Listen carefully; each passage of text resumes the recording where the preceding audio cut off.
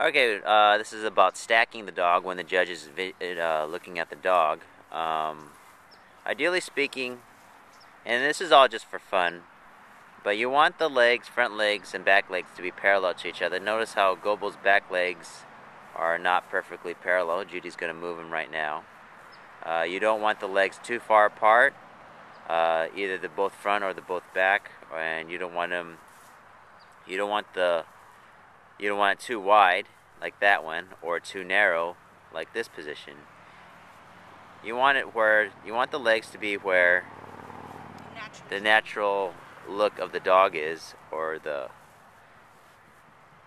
you also don't want the toes pointing in opposite directions, ideally speaking. You want them parallel to each other, so Gobo is slightly off-centered here. Ideally speaking, you want it more parallel. In terms of the head, the judge is looking for the ears straight up, slightly tilted from the side view, like Gobo's is. Looking for how to hide the ears, all the triangulations. You want the full. You don't want the head pointed further down, and you want the head all the way up. Judge is looking at the face, so to judge all those triangles on the Akita's face.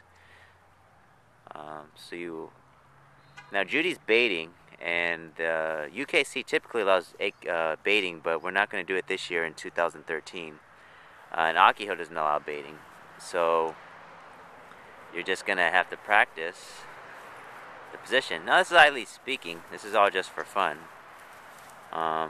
Again, the judge is judging the dog, not the handler.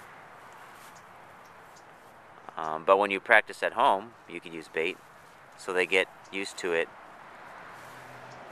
in the ring. And then eventually the dog hopefully will just follow your fingers, maybe perhaps, but not the bait itself.